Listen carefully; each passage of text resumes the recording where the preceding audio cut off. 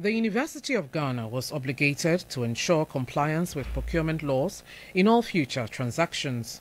You've been appearing here and this issue has been coming up. You always promise that you will not do it again.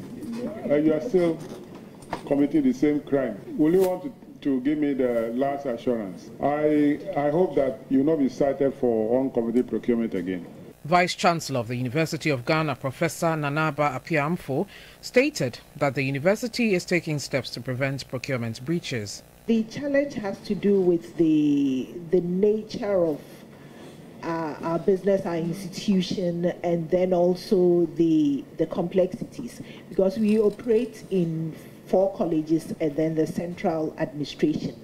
We had an issue with resource also, procurement officers. Now we have procurement officers in all the colleges. We've improved upon the resource in terms of the procurement officers decentralizing into the colleges and also the heavy-duty units. The University of Professional Studies, the University of Ghana, and the University of Media Arts and Communications appeared before the committee.